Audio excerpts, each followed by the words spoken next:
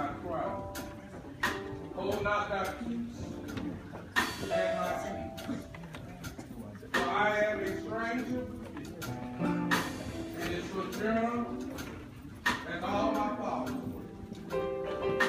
Oh, spare me, that I may recover strength before I go hence and be no more.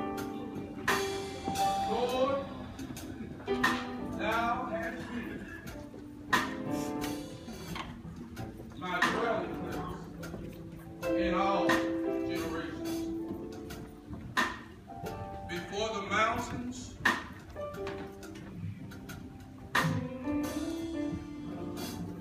were brought forth,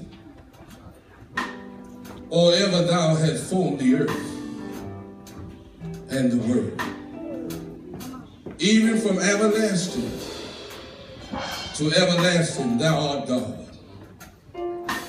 For 1,000 years in thy sight are but as yesterday when it is past, and as a watch in the night. They are as a sheep asleep. In the morning they are like grass which groweth up. In the evening it is cut down and withereth. So teach us to number our days, that we may apply our hearts unto wisdom. The Lord is my shepherd. I shall not want. He maketh me to lie down in green pastures. He leadeth me beside the still waters. He restoreth my soul.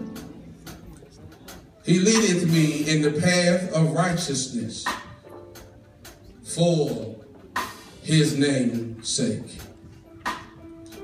Yea, though I walk through the valley of the shadows of death,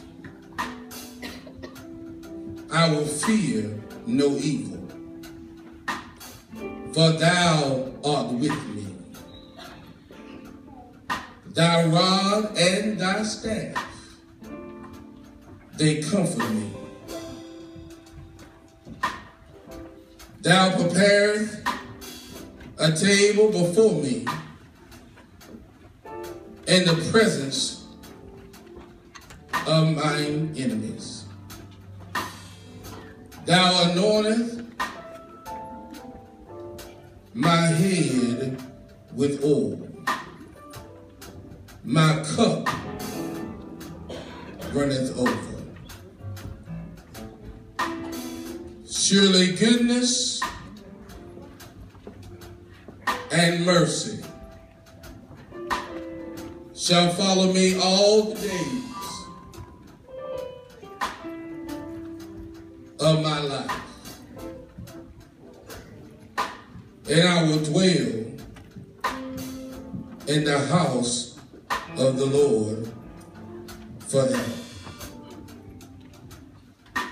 Now is Christ risen from the dead and become the first fruits of them that sleep. For since by man came death, by man also came the resurrection of the dead. For as in Adam, all died, even so in Christ shall all be made alive. But some men will say, how are the dead raised up?